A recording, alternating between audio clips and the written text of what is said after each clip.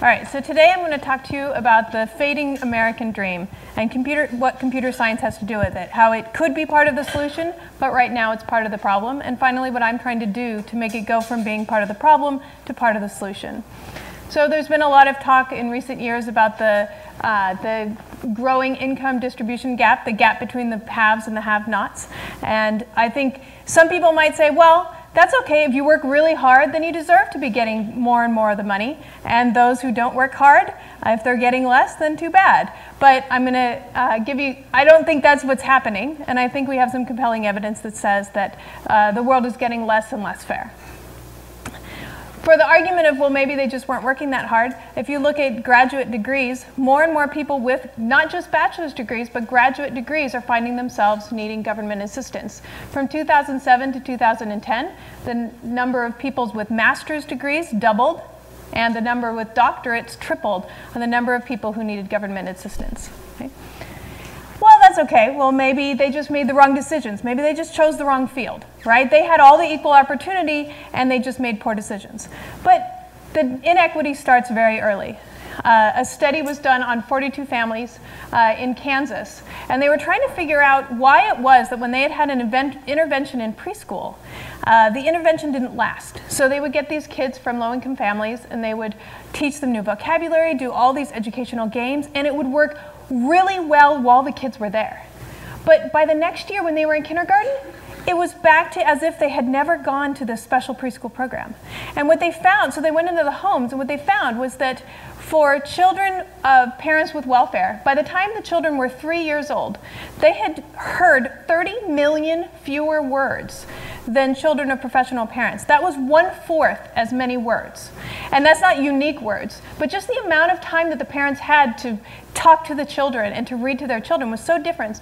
And then furthermore, what they found was that the vocabularies were very different.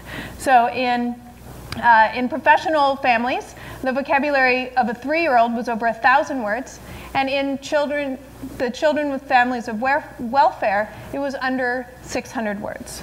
Okay? Well, that's just in preschool, right? Does that really carry through? Well, they did find that. There was actually a follow-up study when the children were 9 years old of the same families, and they found that the vocabulary at age 3 correlated very well with the test scores at age 9. And a lot of other studies have found that reading comprehension is the biggest predictor of performance in math, not just language arts. So all of these things start very early, the inequities in America. Okay? And I think recent events have made it more clear that it's not just academic performance and home life in the US that's different. For whether you're a different ethnicity or a different gender, people treat you differently based on what you look like.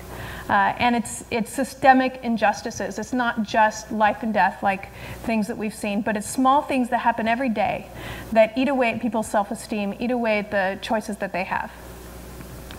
All right. So that sounds pretty bad. Where does computing come into this? Why am I a computer science professor trying to talk to you about social injustices? Well, computing could be a big part of the solution. Computing jobs, there's a lot of talk about STEM jobs, everyone should go into STEM, but it turns out that if you look at STEM jobs, most of the growth in STEM jobs is actually in computing jobs. And they're not just any jobs, they're good jobs, okay?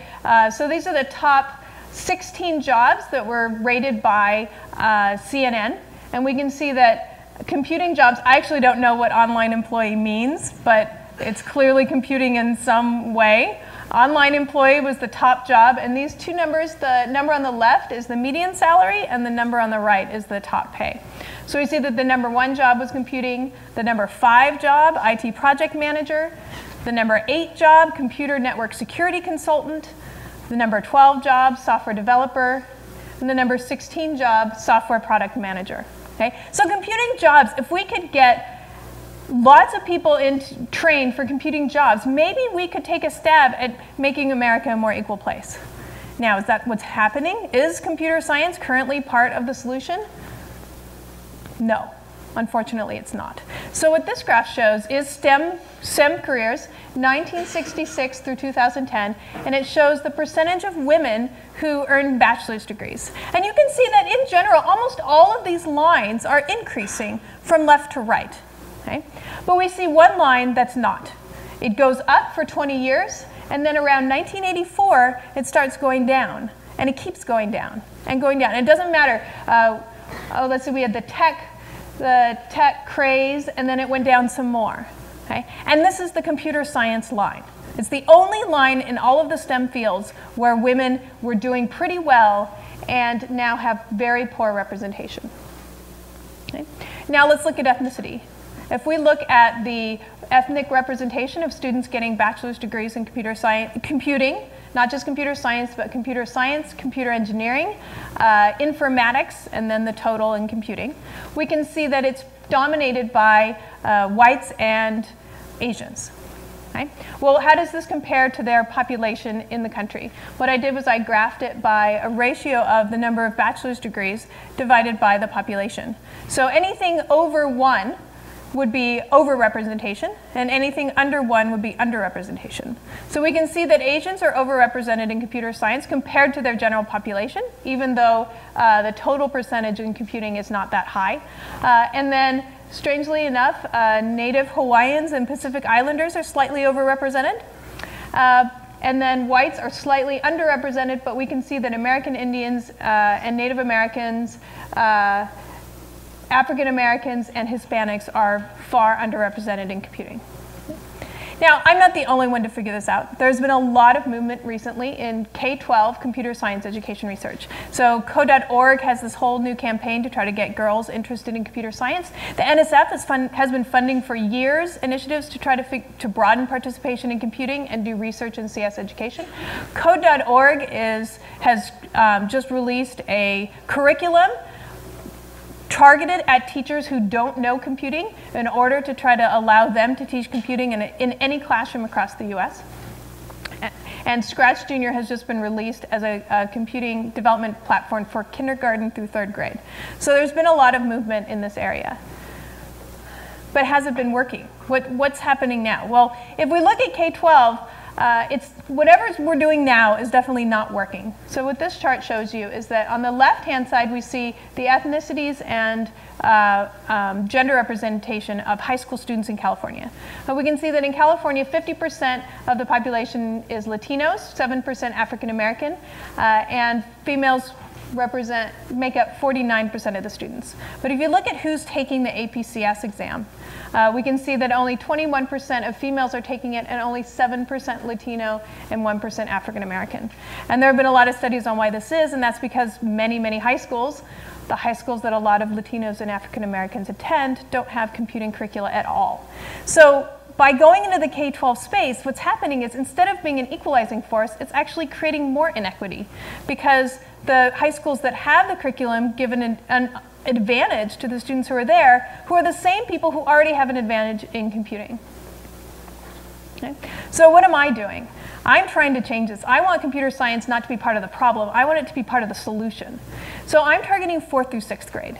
Because in 4th through 6th grade, it's not an elective. It's not something that a very small subset of students choose because of whether they feel like they might be a computer scientist or look what they think of a computer science looking like. And so it wouldn't be an elective, and all these students would see that everyone can do it. I mean, there's nothing special about it being in computing. Anyone can be in computer science. And the other thing is that there are flexible school schedules. So by the time you get to middle school, if you're going to do a subject, it has to be an hour a day. Whereas when you're in elementary school, we can just do an hour a week. Okay? The other reasons are because career interests form early.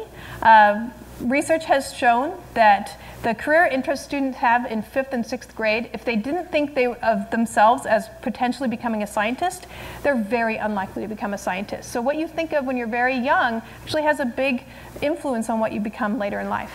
And also the courses you take in 8th grade are the biggest predictor of whether or not you'll attend college at all. And so it's important that we expose students to things early so that they can decide to take the right classes so that they can be college ready. The problem is that we don't really know how to do computer science in K through 6 or 4th through 6th grade where I'm aiming, because we don't even know, well, how does that relate to what they're already doing? I mean, can they do full-fledged programs as 4th graders? Well, some can, sure. But if we're talking about getting into the normal classroom, we have to look at what everybody can do, not just what one person can do or 3 out of 30. And so we have to really understand how computer science fits into the developmental level of the students. There are also a lot fewer resources. We don't really know what the language should look like, what the programming environment should look like, and what the curriculum should look like. And possibly the hardest problem is that the teachers are not specialized.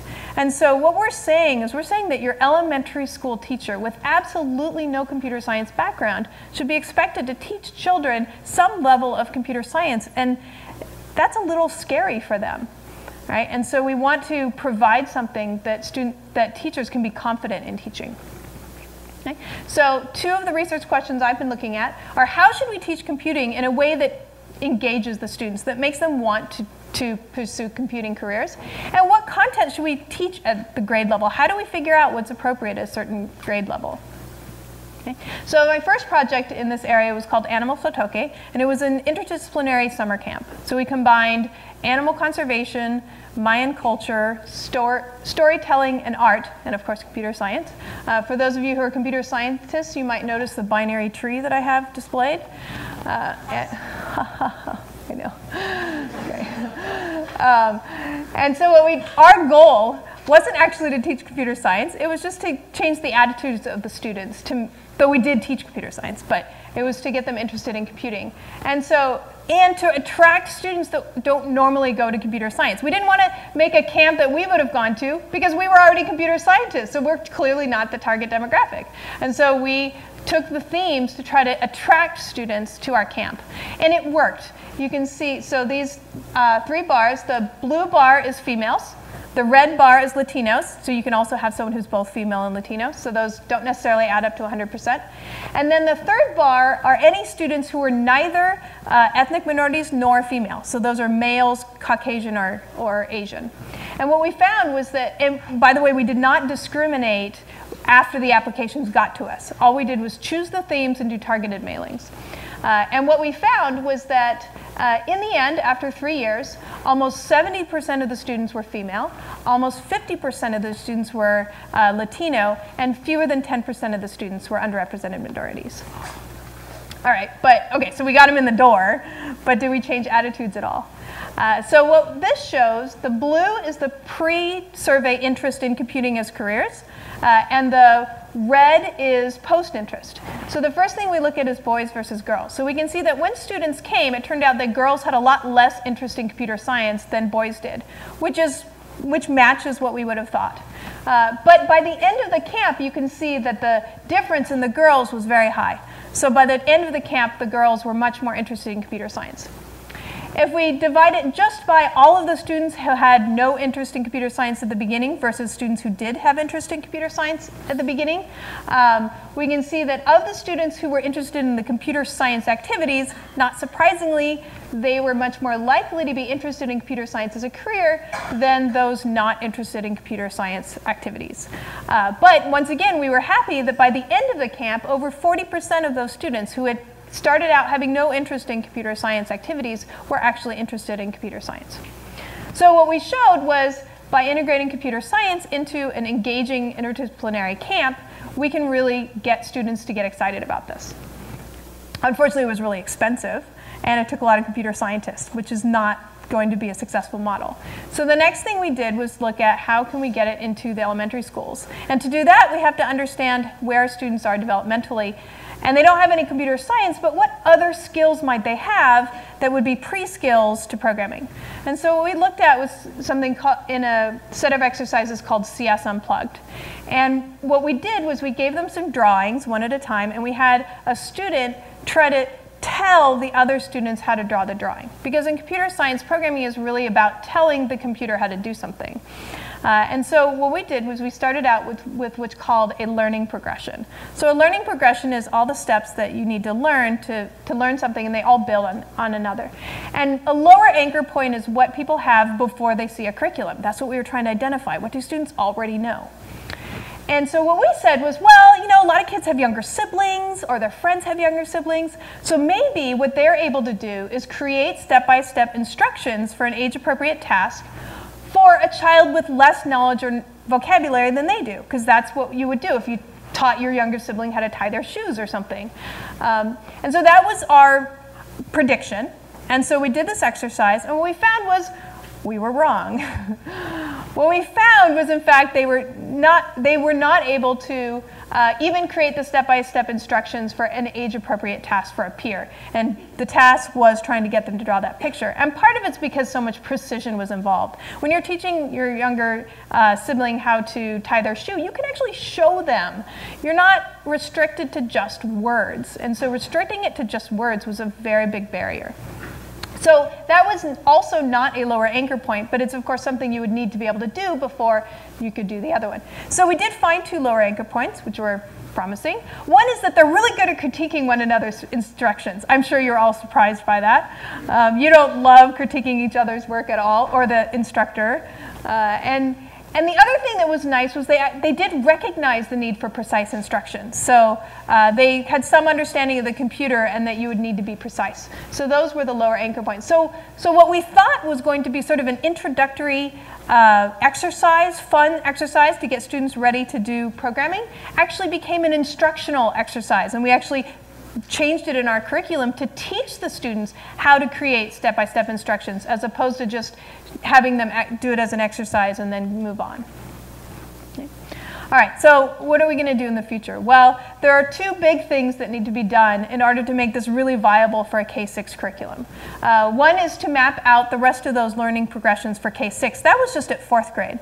But what are the pre-skills that one might have in 1st grade that could be taught that would later lead to doing better in computing? What should be taught at each grade level, and how can we integrate those with the existing curriculum?